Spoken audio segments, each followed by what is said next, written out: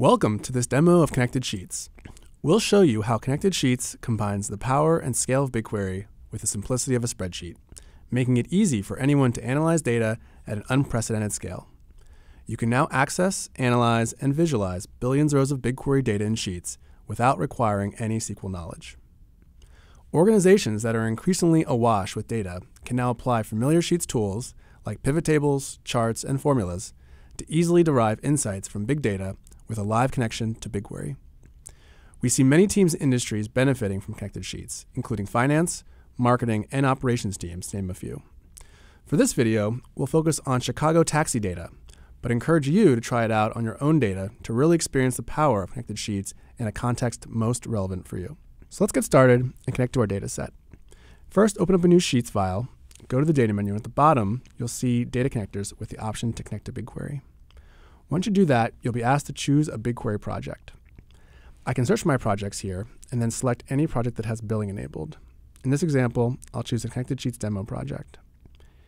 Here, I see all data sets that are available in this project. We see both private data sets that are specific to this cloud project, as well as public data sets that are available for anyone to analyze. For this demo, let's choose the public data sets. Here, I see some interesting data sets for analysis. For example, bike share programs, crime data, baseball stats, etc. Let's search for taxi data. And let's use the Chicago taxi data set. I'll click on taxi trips. You'll notice I didn't write any SQL. All I did was choose that table. That's all it takes to make a connection to the full data set. Now, here we see us successfully connected with 191 million rows and 23 columns, which would be over 1 billion cells in a traditional spreadsheet. Now what I see here is a preview of the full data set where I can scroll over and see all of the columns and sample data in the data set. If I want, I can filter and sort this preview as well in order to explore the data set and understand more about what's in this table. Now, let's do some analysis using Sheets functions. At the top of the Preview tab, I see the Function button. Clicking on it shows me all the functions that are available for me to use to analyze my data in BigQuery. I see things like average, countIf, sumIf, min-max, etc.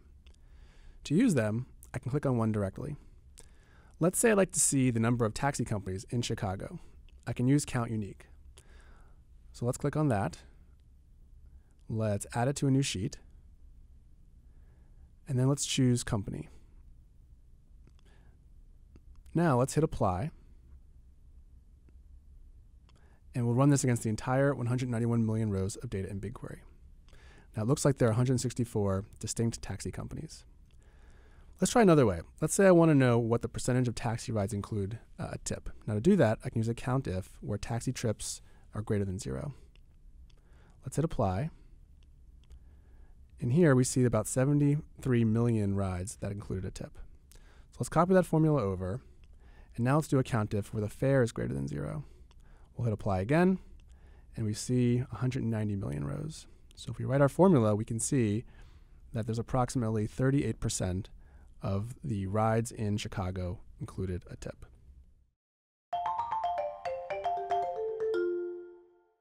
Now let's do some analysis using Sheets charts. To get started with charts, I'll click on the Charts button at the top of the Connected Sheets preview.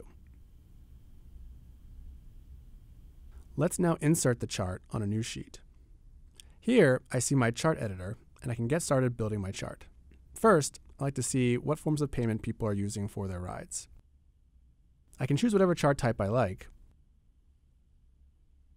In this case, I'd like to see a pie chart, so let me select that. Then, on the right, I can see the various columns in my data set. I can drag them over into the different inputs. So let's drag payment type over into label,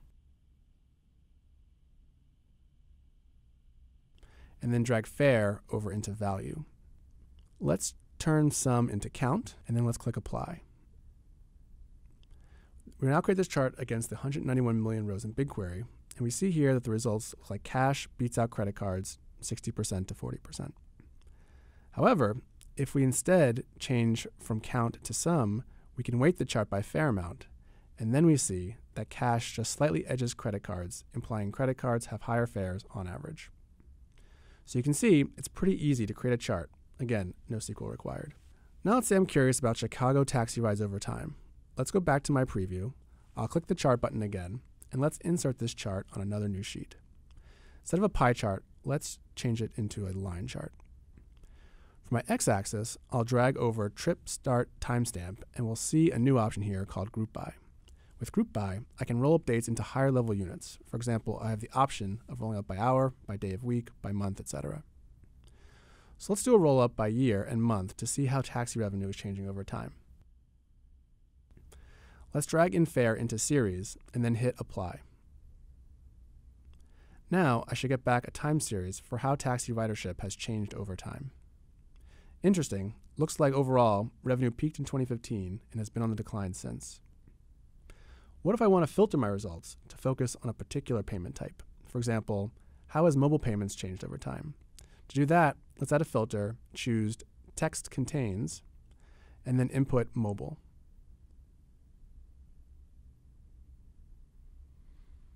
Now, when I hit apply, I can see that mobile payments and taxis is in a steady increase.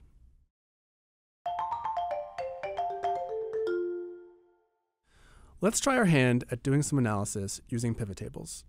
To get started, let's return to our preview, click on the pivot table button, and insert it onto a new sheet. On the left, we see our pivot table placeholder, and on the right, we see our pivot table editor. I'm interested in understanding which time of day do we see the most rides. So to do that, I'm going to drag trip start timestamp into my rows, and then I'm going to do a group by using hour of day. Then I'll drag fare into values. Let's make this a count rather than a sum, and then we'll hit apply to run this. So it looks like 18, which is 6 p.m., sees the most taxi rides. Now what if we were to break it out by day of week as well?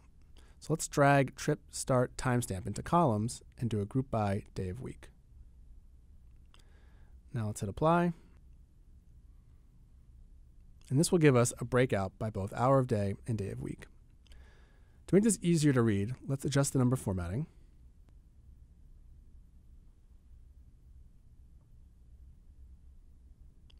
And then let's apply some conditional formatting.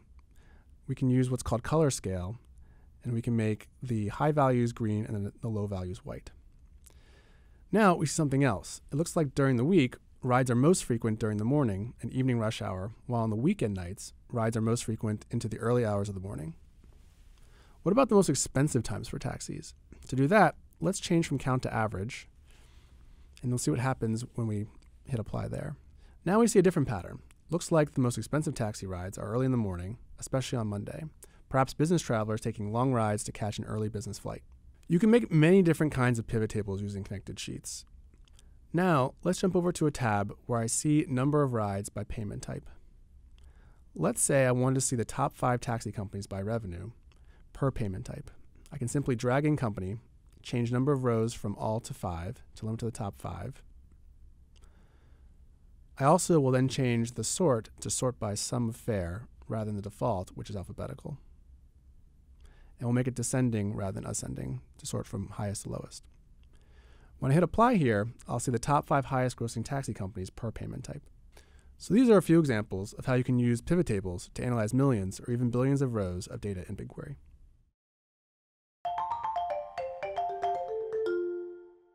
By default, Connected Sheets shows you a preview of 500 rows of raw data in BigQuery. However, if you want to import more raw data from BigQuery into Sheets, you can use the extract function. To do this, click on Extract from the preview sheet. So let's say I want to import the 25,000 most recent taxi rides. I can choose the columns I want to import and then specify any filters and also how I want to sort it. So let's say I want to sort by trip start timestamp, descending, and then specify how many rows I want to import, hit apply, and this will import the raw data from BigQuery into Sheets.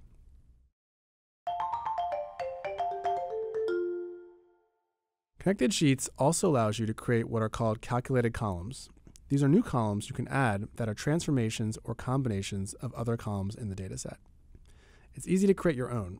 Simply click the Add Calculated Column button from the Connected Sheets preview. You can see the columns available to use on the right, as well as the various functions you can use in your formula. You can also see some example calculated columns by clicking on the question mark at the top. In this case, I want to create a calculated column that calculates tip percentage. So let's name it tip percentage. And then we can write out our formula. In my case, I'll write if fare greater than 0, tips divided by fare times 100, otherwise 0. Then click Add to see the column added to the preview.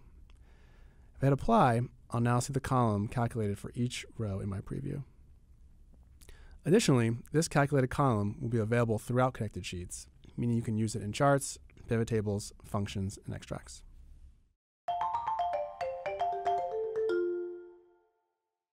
By default, all the analysis you do in Connected Sheets remains unchanged until you decide to refresh it. So even if the data is changing in BigQuery, your charts, pivot tables, and your formula values will not change unexpectedly without your control. Each item provides the date that it was last updated, and you have the option to hit Refresh button to update each item individually.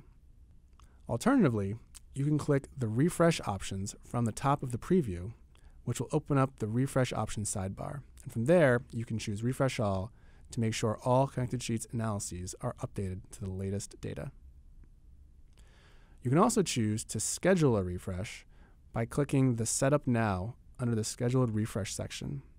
Say that you want to update your report every day, every week, or every month. You can also specify what time of day, or day of week, or day within the month that you want it to be refreshed. This allows you to refresh your report on a regular basis without you manually doing any refreshing yourself. For those who are familiar with SQL, we have another option called query parameters. This allows you to create a SQL query that contains references to data that lives in particular cells in your file. For example, let's say I have this Chicago taxi report that I've built with a drop-down that shows different taxi companies in Chicago. I can write a query that will then update depending on the value in that drop-down. To do this, let's edit my underlying query. So if I go back to my preview and click the gear icon, I can choose Write Custom Query at the bottom. Here, we can see that what we really have is a simple select star from a particular table query. Let's make this a little more advanced by adding a where clause and say where company equals. And then I'll go to the right and choose Add under Query Parameters, select my dashboard sheet, and then click on the cell within that dropdown.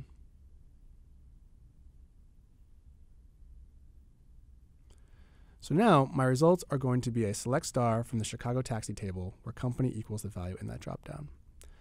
Let's update my report now. Let's change the dropdown value, open up the refresh options, also available from each individual item's overflow menu, and then click Refresh All to update this report. If I change the company again and hit Refresh All again, we can see the report again changes based on the new value being passed into the query.